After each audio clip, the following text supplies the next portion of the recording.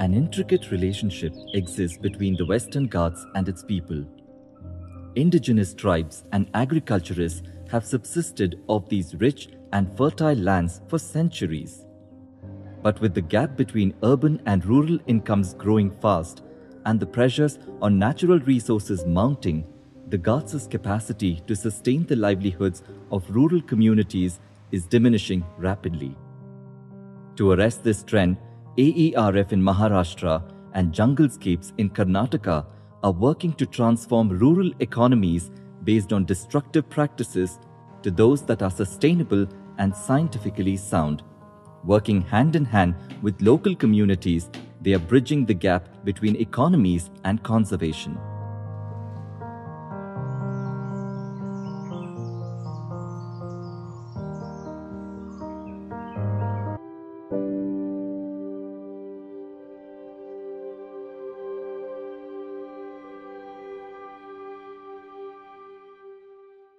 The northern Western Ghats landscapes, as far as Maharashtra is concerned, in terms of the uniqueness, you have forest on the top, on the crest. There are very less forest on the slopes, and then there are lower hills where quite a bit of forest is there. We are working in the landscapes where the ownership is with the communities, but over the years we have also worked in protected areas in the northern Western Ghats. So we have sufficient experience of working with communities who are living in the protected areas and also communities who are living outside protected areas. We have significant animal biodiversity in spite of the fact that most of the forests are owned by communities. And in certain pockets, we see that the health of the forest on community lands is even better from the forest in the protected areas. Indigenous communities still are very much dependent on forest and the non-timber forest produce. One of the major threats to the forest landscape is illegal felling of trees and expansion of agriculture and urbanization. That is because of the poor understanding of economic benefits of sustainable utilization of biodiversity. Money earned from selling forest to logging contractors cannot be called as sustainable income. We wanted to introduce a thought where conservation will not mean foregoing any economic benefits, that you can actually earn more by following good practices like the Fair Wild certification. You can get at least 300% more for the same produce that you sell in the local market. If that thought can be communicated to the local communities, I think they would still manage the resources sustainably. The terminal Bellerica trees are an ecosystem in themselves. They support a variety of plants, animals. They are hosting nesting sites of great hornbills. Local communities will be benefiting for the first time in last 25 years from the sale of fruits of terminal Bellerica. That practice has been revived. Through sale of these fruits, in the first year, we are making a turnover of 2.5 lakhs.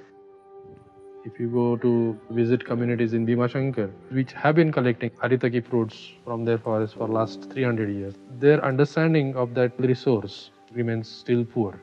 For the first time, after the sanctuary was declared, they got their trees recorded on their land.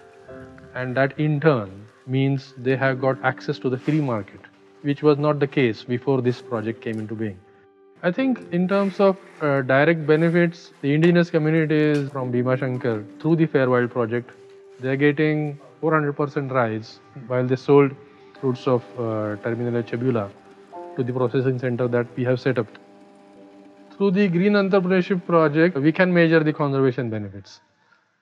I can tell you, in the first year, we are saving 1,000 giant trees of Terminal Bellerica because of the sustainable collection of the fruits. Similarly, we are saving about 30 nesting sites of hornbills. Vast tracts of the forest in the northern Western Ghats are still owned by local communities. People are gradually understanding that logging of forest is not a sustainable income, that developing value chains and using resources sustainably is actually the true answer. I think the support from Critical Ecosystem Partnership Fund has been extremely important for AERF to extend its work at a landscape level.